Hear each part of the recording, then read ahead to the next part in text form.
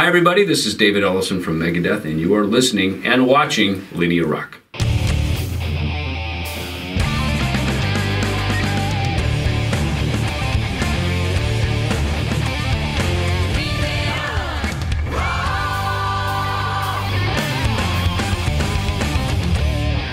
Hello, Mr. David Ellefson from Megadeth.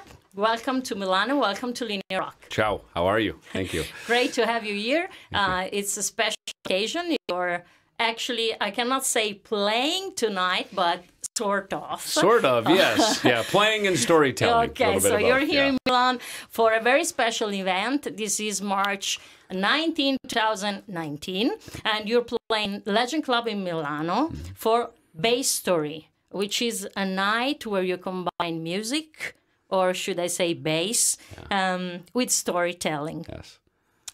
It's a kind of audio biography that you write, we can say, upon fans' requests, a sort of compendium to your book, My Life with Death, and the Metal Bass DVD. What do you think? I think you said it perfectly. That is exactly what it is. I love that it's a sort of audio to my life and to my career. And visual as well, and since visual, you're in the presence. So. Well, you know, it started with, you know, I've done a lot of these bass clinics.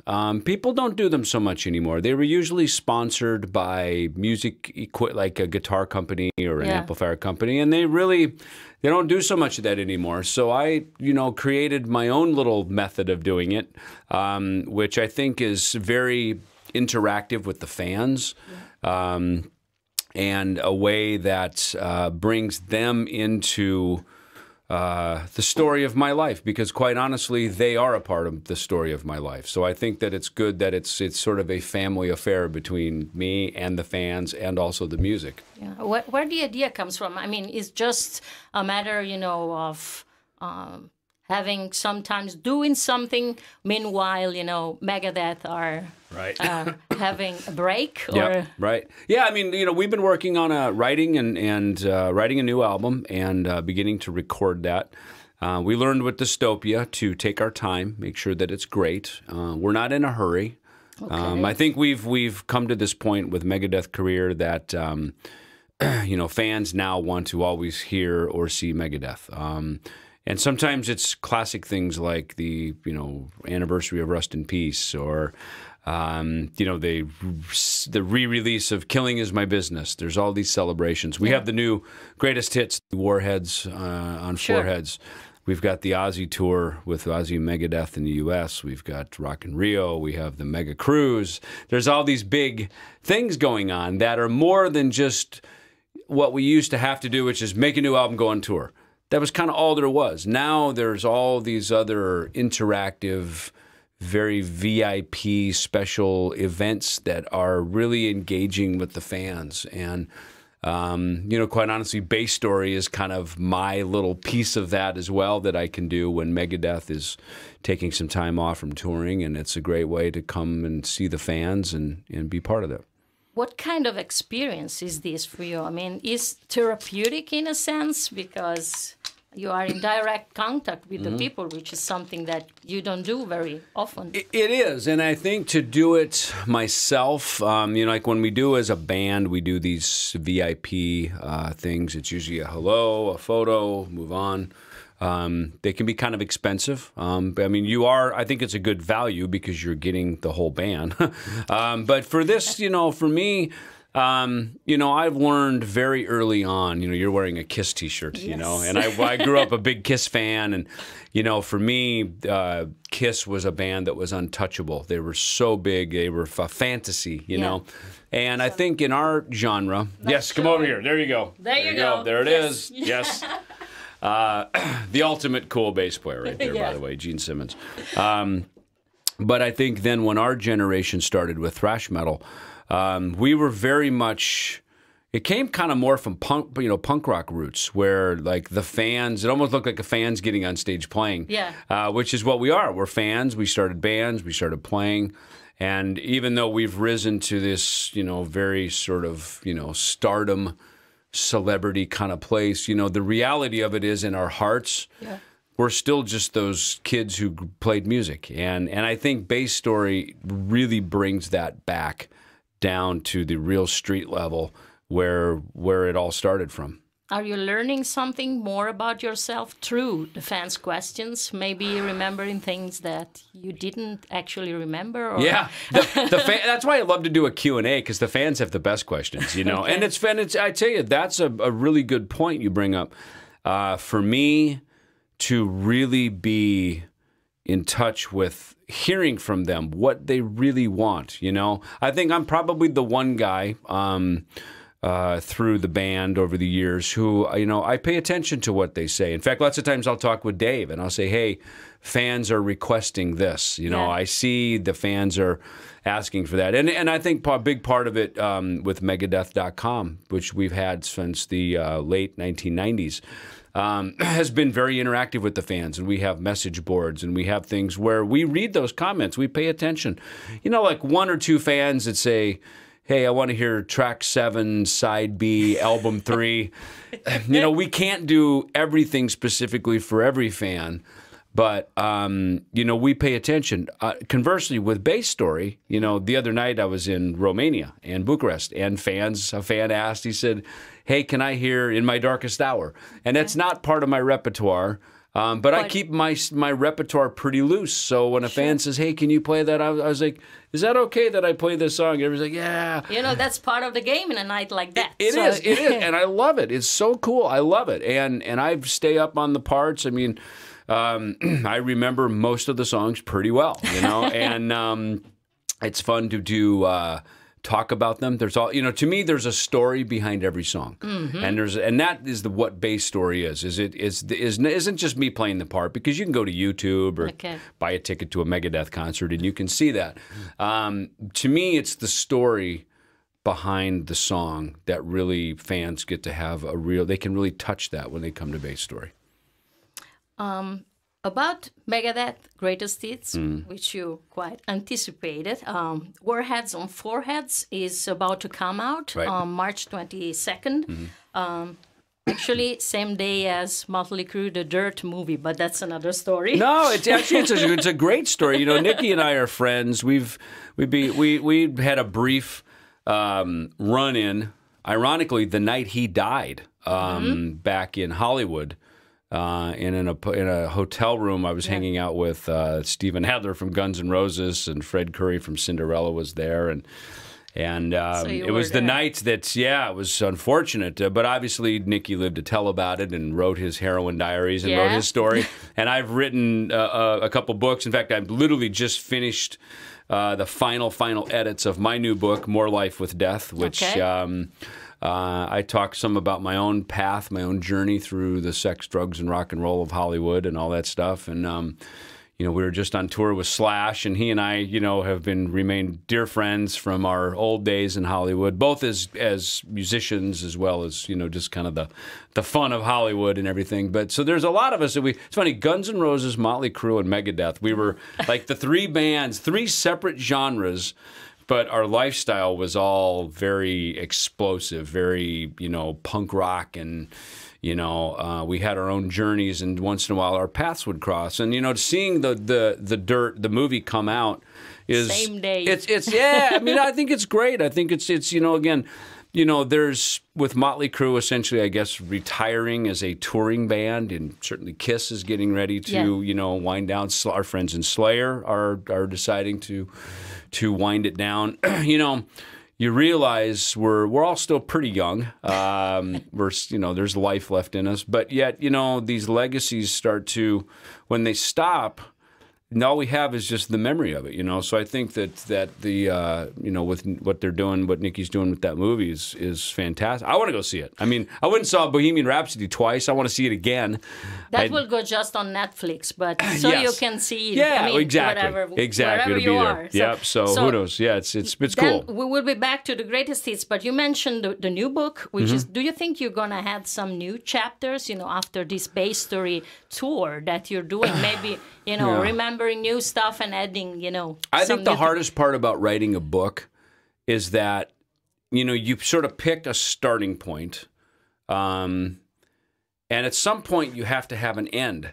And it's funny because I picked an ending really from, 2018. And now here we are, March, almost April of 2020. I mean, sorry, 2019 rather. And a lot has happened just since then, you know. But you have to pick a point because my book's going to come out. The English translation will be out in July. And we've got some another release coming out around it. The Ellefson family history is going to be available as a download as part of that. So there's all these pieces. But at some point, I think the hardest part of writing a book is even when I read it, I'm like going, my God, this is the end. There's so much that's happened since then.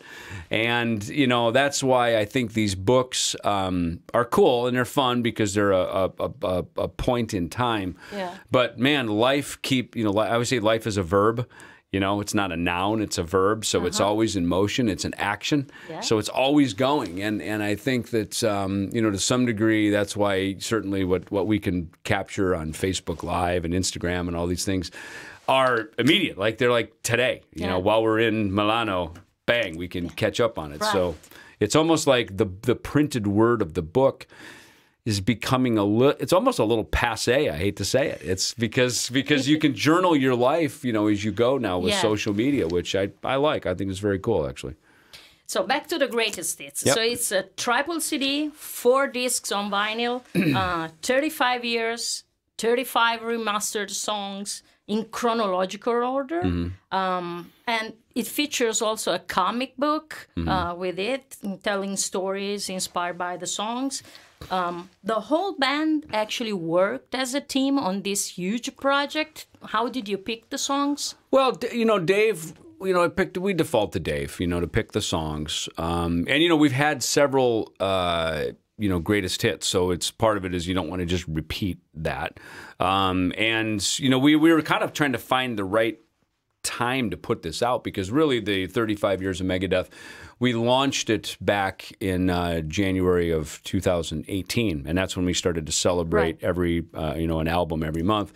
Really the 35 years when Dave and I started, when Megadeth began, was really June of 1983. Yeah. So it really kind of legally can go till about June of 2019, which is why, I think turning the corner into the new year to put this out, especially as we've got some big live concert plans coming out. I know everybody's anxiously awaiting a new album, but, again, like I said, new albums, they take time, and it's going to take what it's going to take. And, making an album, man, they take time. There's a lot of work, obviously, writing it. Then the production of it, and kind of like writing a book is you record it and then you keep coming back to it and you keep fixing it and tweaking it and perfecting it. And then there comes this moment when you go, okay, it's done. It's done. Close it up, get it out the door, and let's stop messing with it. You know what I mean? And albums are very much like that. That at some point it's like making a great pasta, I guess, or a nice Italian dish. At some point you have to serve it to the hungry mouths that are wanting to be fed. Otherwise it's going to turn cold. Exactly. And then the noodles aren't al dente, and then you've got problems. Yeah.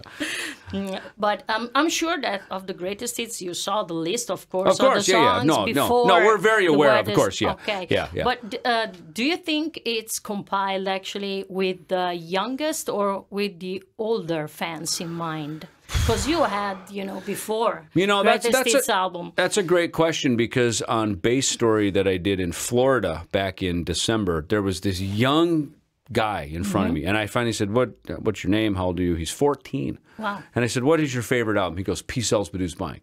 I mean, he was not only not even born, who knows if his parents even were met when Peace Sells came out, right? So, I think I have a mantra, and that is our best path forward is revisiting our past, and we're very lucky to have that with Megadeth because that's not the case. There's a lot of bands that came up in the 80s, and for instance, where what they did in the 80s, it almost became a joke and a laughing stock because, the hairstyles and the fashion and, it was a period piece, right? And you look back, oh my God, can you believe we used to wear that? Can you believe, that's not the case with Megadeth. We've been very, I think, consistent you know, through the sound, the look, the feel, the intention, the integrity of what the band started as, carrying that mission all the way through. And yeah, I mean, look, we've experimented with some things, of course, and for a period I cut my hair short, you know, but oh well, you know, whatever. I had to start over with my hair, you know. But the truth of it is there's a consistency of Megadeth that really runs through our whole career. So when we go back, you know, I'm again a Kiss fan, and I reference Kiss Destroyer. That's my Kiss. That's when I started with them. That was because that was the album when I was 11, 76. Yeah, 11. Yeah. You know, 12 years, almost 12 years old. That was the new album. It was when I started to buy records. It was there. I bought it. That's when I came in. A fan wrote me one time and said, you know, why do you guys you sometimes kind of talk bad about this album Risk that you made? And I think it was a woman, and she said, she goes, you know, I was 13, and that was the first album I bought. And I fell in love with it, and then I went and I bought every one of your other records, and I really became a true Megadeth fan.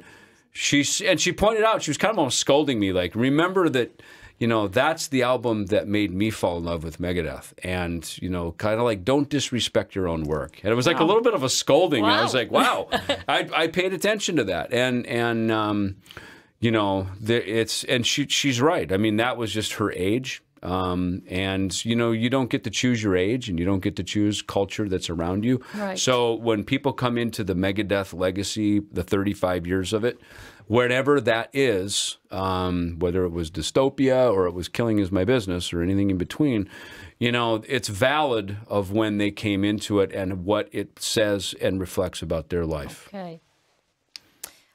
So as you mentioned, you're working on the new album, and Dave Mustaine also said that it's going to be very heavy. But since you've done the greatest hits, you've done the remasters, so it's a revival period for the band. Do you think that this is going to influence, in a sense, with your past, that the new album, you know, will have such, you know, revival feeling in it? Well, I think one of the things that the 35-year campaign has done is it's gotten all of us, and of course me and Dave being there at the beginning, and then certainly Dirk and Kiko having a different reference to Megadeth. You know, Kiko, he reminds us that, you know, he saw us play in 1991 at Rock in Rio, and that was his first real introduction to Megadeth. Yeah.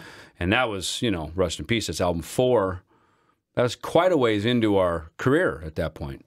Dirk, being even younger, but being a drummer, being a student of the Megadeth catalog, he goes back and really references a lot of the early Garth Samuelson stuff from Killing Is My Business and Peace Sells, and he really kind of gets inside the mindset of a player like Gar. So it's nice that we have band members that, while not the original guys, they really bring kind of a point of reference to me and Dave of the things that were exciting to the fans at the time when they discovered Megadeth. And so as we move forward now, you know, Dirk and Kiko can play anything. I mean, they're just incredible musicians. So, you know, to have Dirk go back into the earliest Megadeth, yet here he is an inventor, basically, of the grindcore drumming. To marry those two worlds together is exciting. And same for Kiko. I mean, Kiko's a guy who, you know, he goes, you know, some of these Marty Friedman solos are very, very difficult to replicate because of Marty's style. He talks about Chris Poland, you know, he says, man, it's like playing the Jan Hammer, who is the keyboard player with Jeff Beck, and of course wrote the Miami Vice soundtrack, but was a keyboard player who almost played like a guitar because he would bend notes. So Kiko, again, being a schooled musician, a jazz musician as well, can go back and really get inside of the nuances of the past Megadeth. Yet he's also a super contemporary international musician. And so it's really kind of a nice thing that we have, where the influences and the references that we can bring into this next Megadeth record. So look, yeah, I agree with Dave. It's definitely heavy. I mean, the stuff we're working on is heavy. And fans always want to hear that, oh, it's heavy, it's heavy, it's heavy. Yeah, trust me, it's not going to be a lightweight album at all. Right. You know, so Dave's right about that. At the same time, in adding to what Dave said, there's again, the first record we're going to really hear of the four of us having been on tour and working together as a band, now going into the studio versus putting a band together, you know, without having any road experience. Yeah, so I think there's a lot of really cool experiences that the four of us draw on to bring together for this new album now. You are a committed Christian, but let's say extreme metal music has not always been very religious friend. Yeah, right. Let's say. Yeah. Okay, so during your career, did you ever have any problems maybe with your family or with yourself, like, you know, a time of crisis, saying, am I doing the right thing? Am I against the commitments with what I do? I mean, I grew up Protestant. I'm, you know, Norwegian, German, English, Danish is my heritage. So basically Northern European Protestant. And the little town I grew up in, it's a little farming town of about 3,000 people. And I think there's 14 churches, 11 of them are Lutheran. There's one Catholic church. And, you know, so I just grew up, it was really nothing. I mean, you know, you work 6 days a week on the farm, and then Sunday you go to church. I mean, it's just that simple. You know, I think there's this sort of big evangelical movement, especially in America, where they have these sort of big radical born-again conversions. That is not my story. Okay. That is not my story.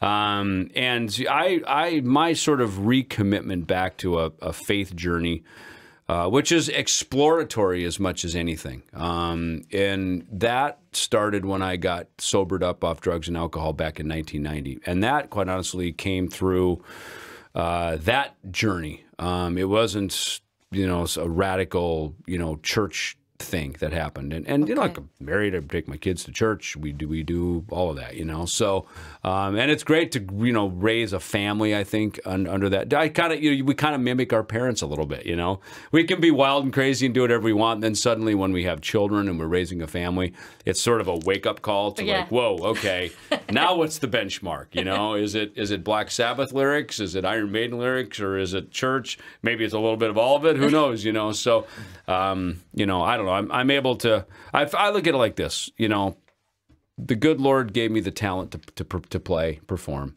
sit here and have this discussion. Okay. Like, just take that out and just do that every day and leave the results up to the Creator. All right. In 2015, you founded your own label, EMP Label Group.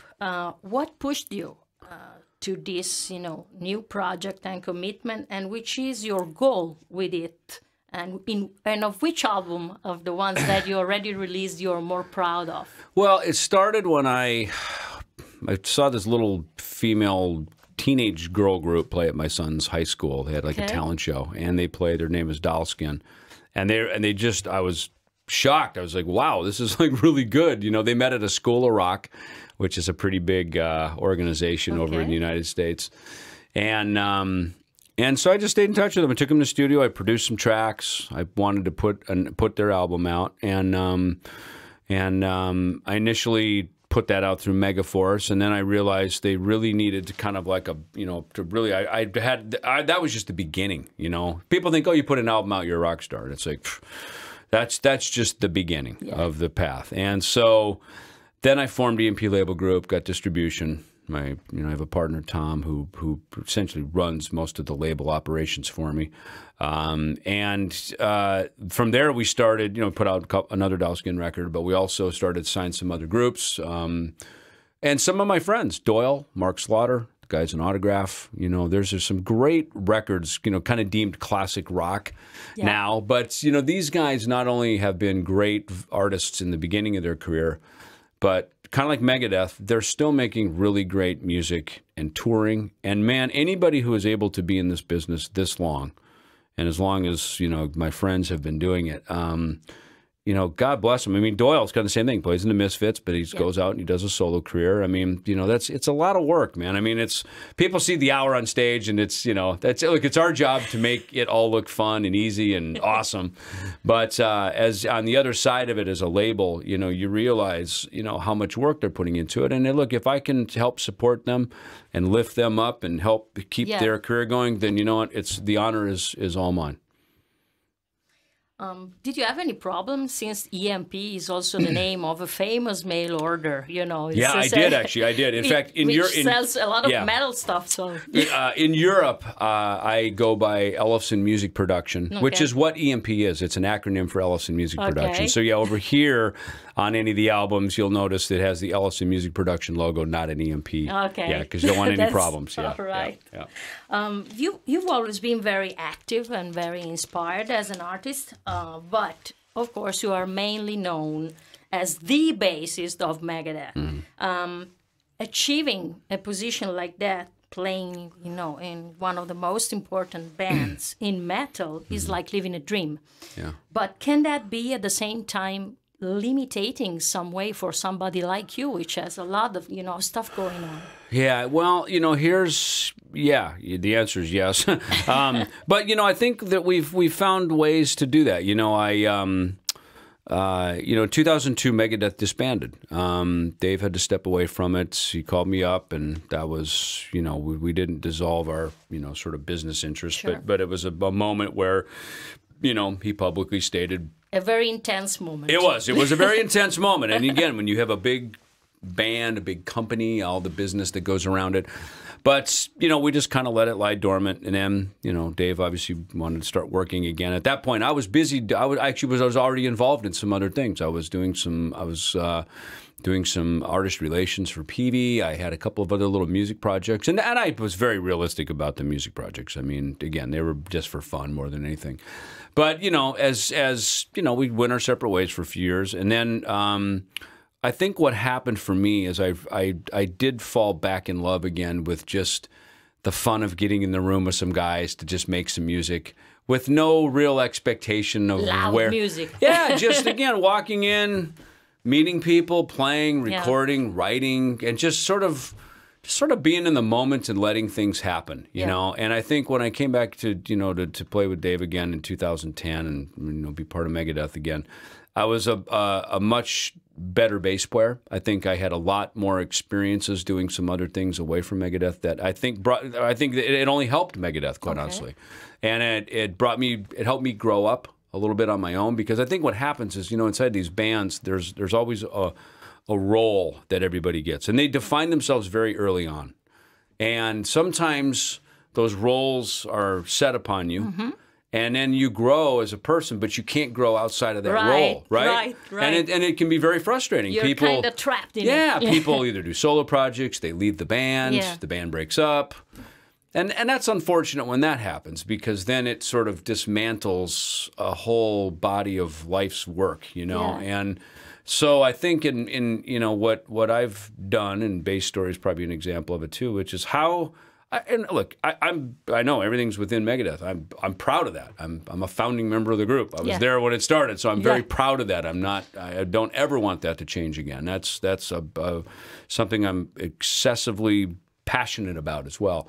Yet when we shut down for a year, 2 years, and, you know, work on other things and an album, or to even take a little bit of a breather, you know, the phone rings for me to go out and do something and play or write a book or be part of something. I do it because, you know, that's also part of my own life. Right. And I think that I've been very diligent and very careful about doing things that don't ever take away from Megadeth, but I think, if anything, only add to it and make it more interesting and make it bigger and help contribute to it. So you take and leave the best of both worlds. I do. I really do. And I think I'm very fortunate, and I've got a good team of people around me to help kind of guide me with that. Yeah. You know, because they themselves grew up on Megadeth, so they get the importance and the relevance of it. And so it's, you know, it's never as something to be, to be distracting, only something to be attracting, you know, to bring it together.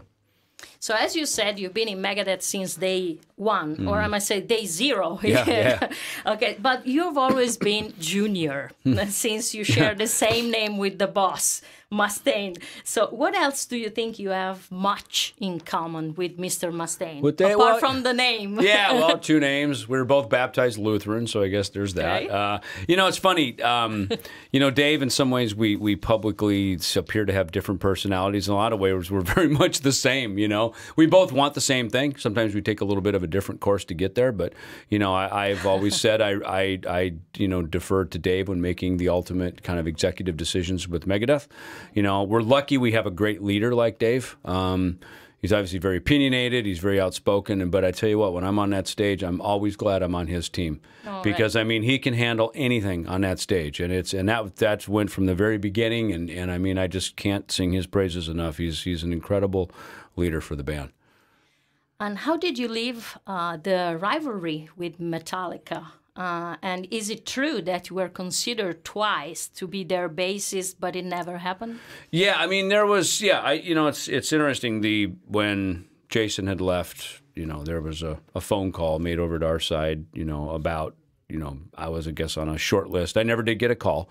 And it's funny, I actually sat down for the first time and learned, kind of went and dug deep as a musician into some Metallica songs because I'm a Metallica fan. I especially the early records. I love them, and they're our friends. And you could tell Dave that you are a Metallica fan. Yeah, of course. Since you know the early days. Of course. Okay, and it's funny, you know. I mean, I always go back to my Metallica that I was introduced to was pre-Kill 'Em All, was the No Life Till Leather Metallica, which is what Dave had played me when I first met him because I met him again in June '83. I don't think Kill 'Em All came out till what, maybe August or something? I think later, yes. Something, yeah, it was a couple months later. So I just remember listening to the Mechanics and Phantom Lord and Hit the Lights, all that stuff off of that No Life Till Leather demo, which had a different bass player, Ron McGovney, who I love. He's a great bass player. He played with a pick, and I play his bass line on Mechanics. I play the way he played it on the No Life Till Leather demo. So, you know, I have kind of even a different experience, you know, with Metallica, but as we've gotten to know them and you know, I love their band, you know, and I mean, I just look at them too, even just as a musician. I mean, man, the doors they broke down and the things they accomplished. I mean, they're with not only great songs, but as a team and their organization. I mean, it's unbelievable that a metal band could be as big as U2. I mean, because that's how big they are. They're that massive, and that's, I mean, as brothers in our genre, and I guess by default playing with Dave, I'm now a branch off of that tree, that family tree. You know, I mean, what an honor, you know, to be even, you know, part of that and to be part of the genre and everything that we've done. And I mean, the Big Four, I think, was the big celebration of that, and that was very cool of them. And there was a great family feeling that show. There really was. You know, it's funny. I look at it. It's like kind of like we were sort of all fighting our way up the hill in our early career, and then we all got to the top of the hill. We got to enjoy the view, and you know, and have our successes, and then all these years later, we could come together as the Big Four, as brothers, and sort of share war stories, and you know, the truth of it is, inside of all of our bands, we're all just the same. I mean, we really are. You know, despite the platinum records and accolades and that stuff, the truth of it is, inside every band, we're all just the same. We really are. There's so many similarities between all of us. You started playing bass with fingers, then evolving with the pick. Is it, you know, a popular belief that true bass players only play using fingers? And also, you know, there's another popular belief that bass players are only, I wish I could, but I can't, guitarists. Okay.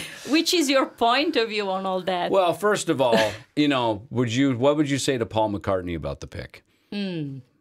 I mean, he's probably the most iconic, top of the heap bass player ever, and he plays with a pick. You know, so he's all. What I've also noticed is that a lot of bass players who play with a pick are also songwriters because we also play guitar. Okay. And I say we because that's me.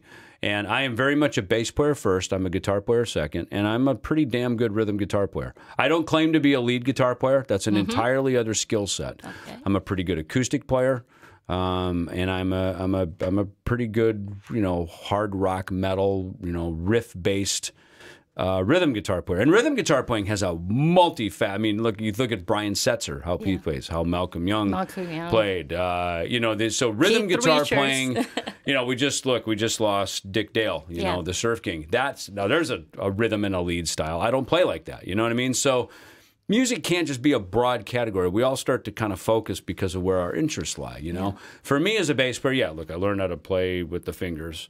As I got in bands and I needed to be heard better, and the music I liked was harder rock.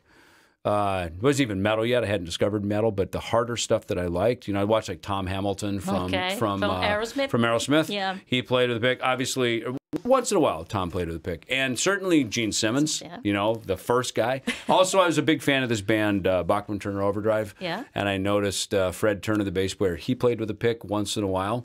So I noticed guys that were kind of using both, and I realized, you know, there's a time to pick, there's a time to pluck. Sometimes, some music, there's a time to slap and pop.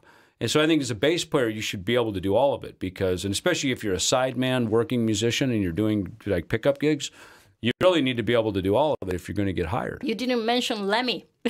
Yeah, well, Lemmy was much later for me, but you know, here's an interesting thing about Lemmy. We did when he passed, we were doing a short little tour with another group I have called Metal Allegiance, and it was in California. And he passed suddenly, and we were playing at the Whiskey. We had a show booked at and the Whiskey called and said, "Hey, would you guys be a sort of house band to host a Lemmy memorial?" We said, "Of course, like perfect band to do it, you know." We're all fans. So I sat down and I really dug in, and I played in my teen bands, Love Me Like a Reptile, and of course we all know Ace of Spades. You know, I've gone into the, you know, We Are the Road Crew and all these songs, and I really started studying Lemmy's playing, and what I realized is he plays like an acoustic guitar player. The way his swagger of how he picks down and We Are the Road Crew. That's an interesting. And right, the way he plucks and the way he feels the rhythm is more akin to an acoustic guitar player. And then I was like, God, you know, it would make sense. He's the songwriter. His sound is pretty much carries the band, and he's also the singer. So he's kind of grooving around, obviously drums, but he's grooving around the melody and the lyrics that he's singing. So it gave me a whole different appreciation for, you know, Lemmy's simplicity, but also kind of some nuances of how he played. Yeah. So tonight we mentioned again your bass storytelling in Milan, Basstory, and in Milano. Okay, Legend Club. But about 100 kilometers from here in Cremona, Marty Friedman is playing a gig as well. I heard. Yeah. So what a tricky coincidence, I must say. Do you still see each other? Are you still good friends? We do. And Marty and I, in fact, I just saw him when we played with Metal Allegiance in January during the Winter NAMM show in Anaheim, California. Yeah. We played at the House of Blues, Anaheim. And Marty was playing downstairs.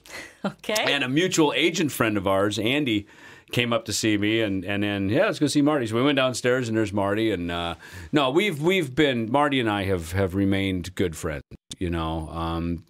And in fact, we played together. He opened for Metal Allegiance, or was on a show with Metal Allegiance at NAMM 3 years ago, I think. And so he came up and joined us, and we did an encore jam at the end and played together and stuff. So it was, it's great. I mean, Marty's an incredible player, and you know, there's a perfect example. He had a desire to do something other than Megadeth. Now you can either fight your way out the door and have resentment and be angry, or you let a brother go. You know, you'll kind of release him lovingly, and you say, you know what, as a friend, if you don't want to be here, if you want something else that you want to do, by all means, go explore. And, you know, look, we had to get another guitar player. We had to, you know, revamp the group. That part kind of sucks.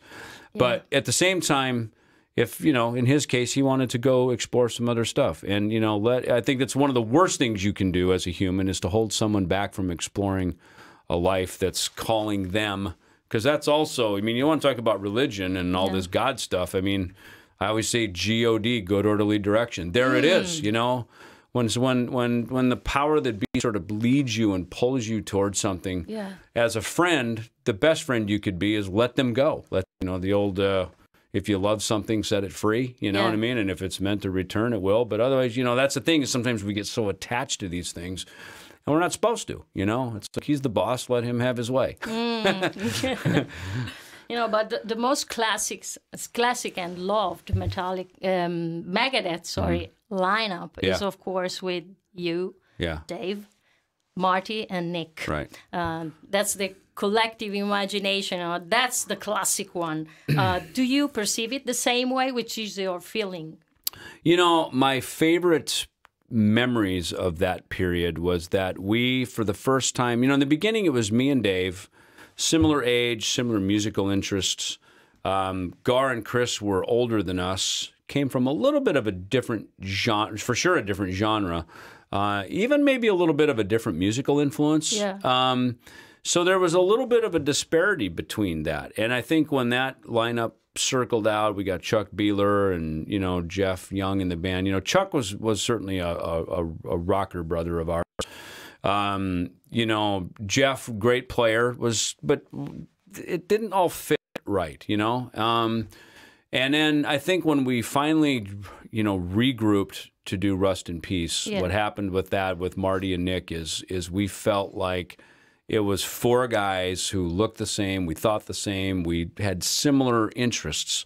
And I think that's what you can tell with that lineup, is that there was similar, common, heartfelt bond. You know, Rust in Peace and Countdown to Extinction are still considered, you know, huge masterpieces of thrash metal and metal in general. Well, and, you know, Rust in Peace was largely written, it was first me, Dave, and Chuck. Then it was me, Dave, and Nick pretty much wrote the whole, you know, put that record together. And then when Marty came in, you know, Marty got to really have explosive solos. He didn't really get to compose much because the record was pretty much done. He came in to, you know, perform on the record. But when we got into doing Countdown, that was an album that really started to show the four of us collaborating. And I think that's what people love about that period, is there was a true collaboration. With Megadeth, it was four guys really connected, really contributing, and really being part of a bigger common goal. In 2013, you founded Altitudes and Attitude with Frank Bello of Anthrax, and 2 months ago, finally, the debut album, Get It Out, arrived. Are you old-time friends with Frank, or is that like, you know, a pure metal-bass-connection, musical stuff? How did it came about? You know, it's funny, Frank and I have known each other for years, mostly just kind of in passing backstage. He and I didn't really become true buddies and really get to know each other until around 2010, 11, we started doing these bass clinics.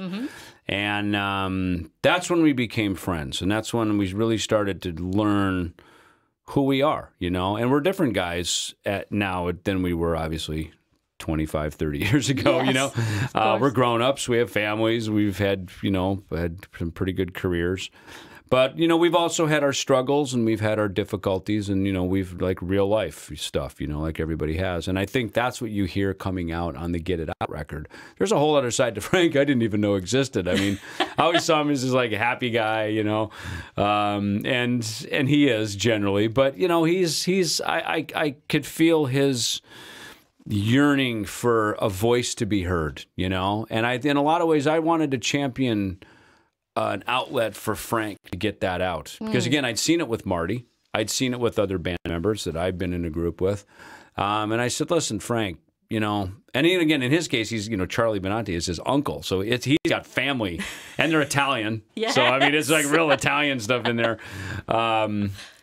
So it's, you know, when I heard Frank's songs, I'm like, I mean, my whole thing was like, let's just write some tracks for a bass clinic, like, you know.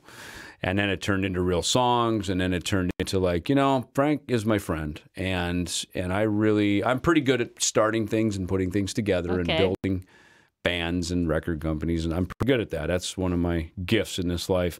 So I was like, you know what? Let's put something together. Let's really build something here that we can have that really provides an outlet for both of us to do in a way that doesn't get in the way of Anthrax and Megadeth. It's always respectful for our home teams, but yet we can enjoy it over here. And when we step out for a season to do it, it's fun. We can have the brotherhood.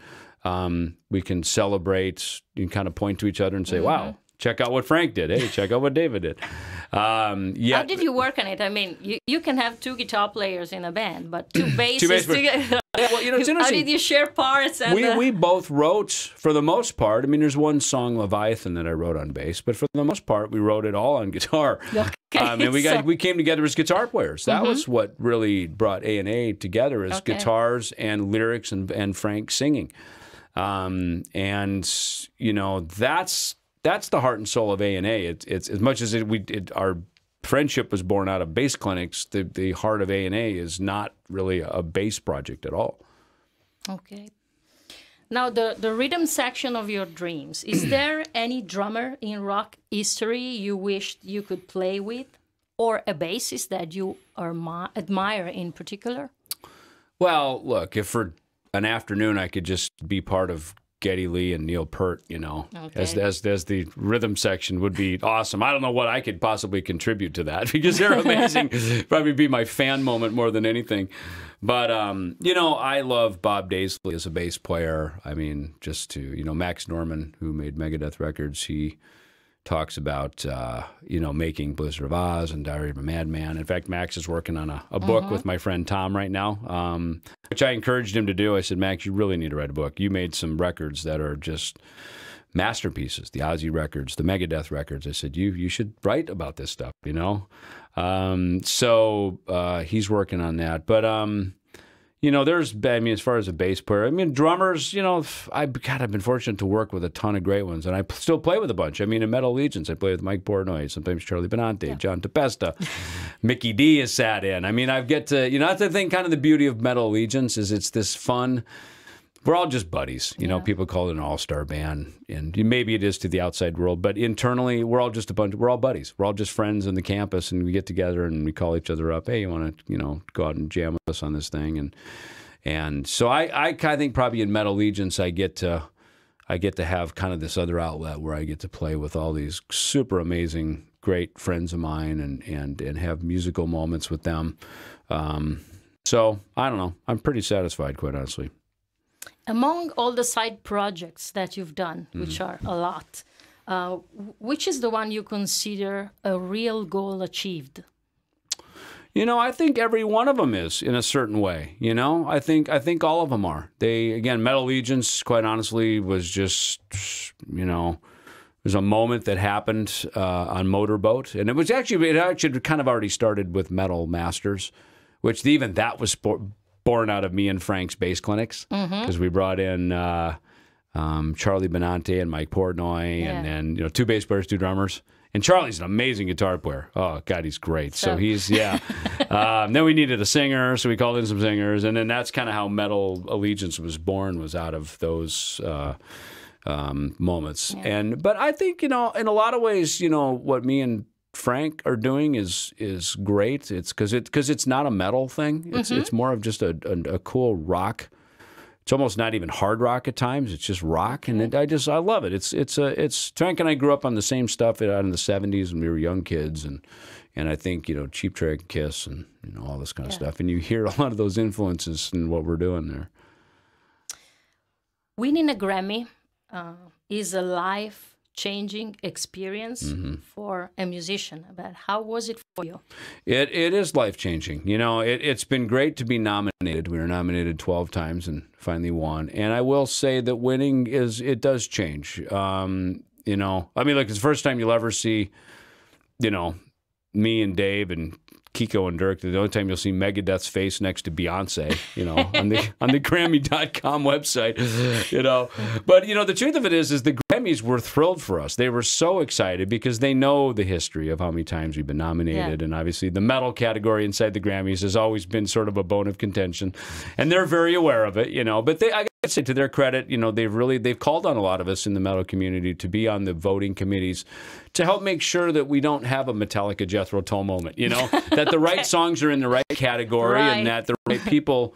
I mean, I think they've been kind of trying to figure it out too. It's, you know, metal is a very It's a very demanding and very discerning category, you know. And boy, if you slide slightly to the left or right of it, fans cry foul. So, and I think that the Recording Academy have really they're doing their part, you know, to make sure that doesn't happen again. Those kind of blunders, but you know, and we're part of them with my David Ellefson, my Youth Music Foundation. We're part of the Grammy Music Education Coalition.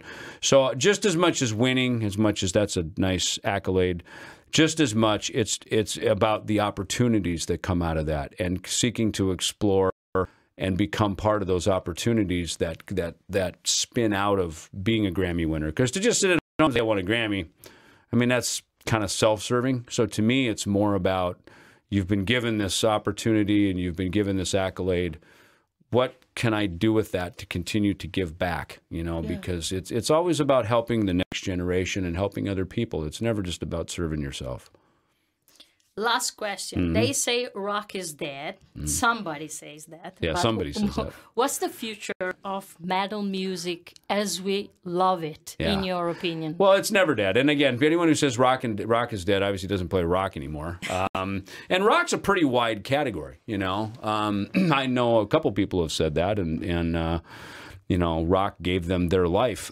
So I don't. Yeah. And look, Gene Simmons said that. Look, in particular, it's funny. You know, you think about him, and you know what I think he was referring to. I don't know. Is probably about the record industry with rock music, and to that degree, you know, that statement is partially a true statement. You know, that when you look at the numbers of how many records it sells and et cetera, yeah, as a business, a lot of that in the record industry is tiny compared to what it used to be. Fortunately, you know, rock doesn't just only, you know, rely on record sales. And, you know, we can go out. I mean, look, Kiss is a perfect example. I mean, every show they're playing right now is sold out. Right. They're as big as they've ever been right now.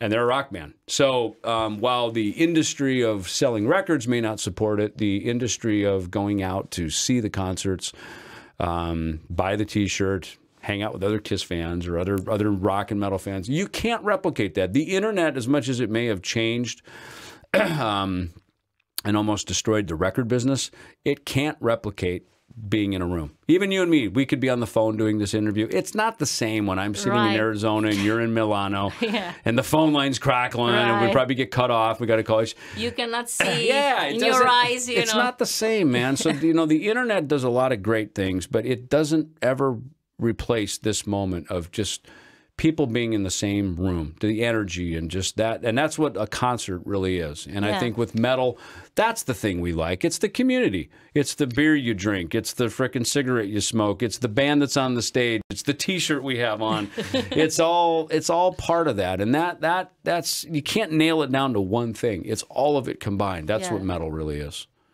Okay, so everybody listening on Facebook tonight, David Ellefson is basstorying. Okay, he's playing. It's a new word, basstorying. Yeah, he's playing and actually storytelling in Milan at Legend Club. Tickets are still available, so go there. Which is your ultimate invitation to the people to come tonight? I think instead of staying home in front of the TV on the sofa, you know. Yes, come out to be part of it, you know. I know it's a weeknight, it's a school night. Yeah. Everybody's got to work tomorrow. We won't keep you out all night. But yeah, it's definitely a fun, special, unique event. No two bass stories are the same. We have some special guests that come up and jam. And I've got some good friends here in town that are going to come up and play. And so it's come out for a unique event. And you're not going to regret it. I don't think so.